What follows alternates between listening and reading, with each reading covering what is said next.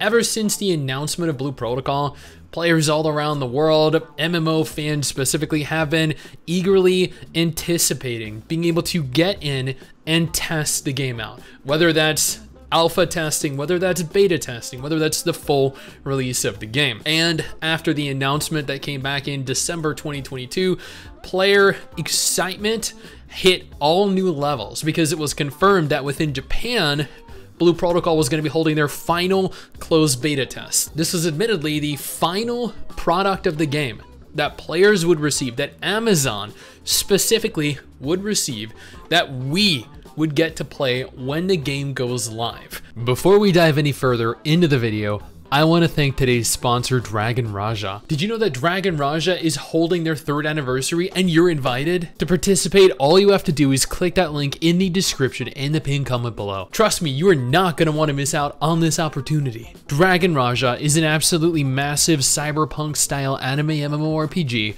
set in an enormous open world featuring stunning characters, pretty sick graphics, and most importantly, they're in the process of celebrating, which means that we get tons of goodies, like their limited return package rewarding players a whole heap of diamonds, an avatar and avatar frame, along with 3rd anniversary exclusive Ghost Sugar outfit, and a Sakura pupil mount. But that isn't all. There's the Midsummer Tale and Grove Cavalier outfits to obtain as well. They're also introducing the new Shadow Fencer class and an entirely new map, Cambridge. The Fencer class looks like one of the most fun classes introduced to date, with fast, flashy, fluid, and precise thrusts, dealing immense amounts of damage. Cambridge is a gorgeous Victorian fantasy-inspired region with new story and new content to consume. Seriously, do not miss out on receiving all of the absolutely insane rewards that you'll obtain either by returning now or trying the game out for the first time. Now is the time. Incredible outfits, new mounts, a new class, new story, and a whole new region. Seriously, click that link and join in on the fun. Now, admittedly, that beta test was delayed.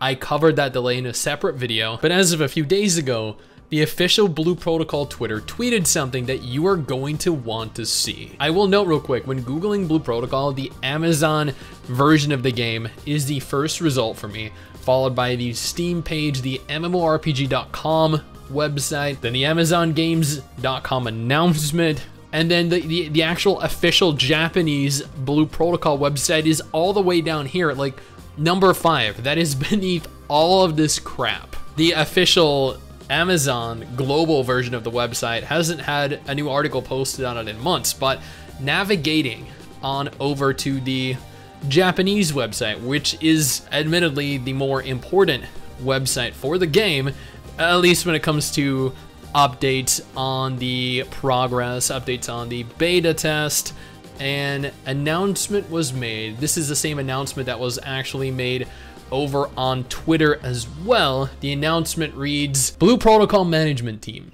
from 8 o'clock on February 28th, a Tuesday, the official distribution of their, I'm assuming here, final live stream will be implemented.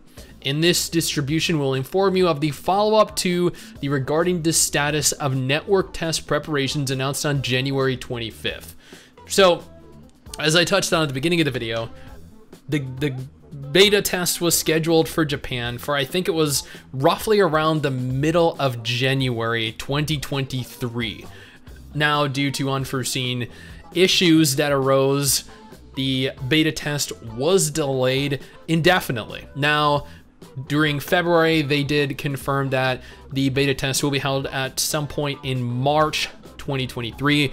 They did not address whether this was going to affect the global version of the game, whether they might run into issues where the transfer of data to Amazon gets pushed back a couple months, because it makes sense if the beta test was held in the beginning of January or the middle of January and they finalized everything in that beta test. They might have had the information ready, all of the data ready to give to Amazon, you know, February, March. But if it's held in March, it might take all the way until May to get that information condensed and in a compact form that they can then transfer over to Amazon, unless Amazon are already localizing and translating and preparing the game in real time.